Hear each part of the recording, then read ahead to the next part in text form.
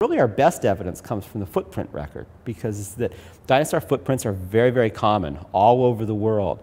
And if you go out and you look at them, you can see flocks of dinosaurs moving in one direction. And not only moving in one direction, because you could say, well, you know, that this is a mud flat, right? And you have a dinosaur walks down there one day, and then its brother walks down there the next day and stuff, so it's preserving it over a number of days.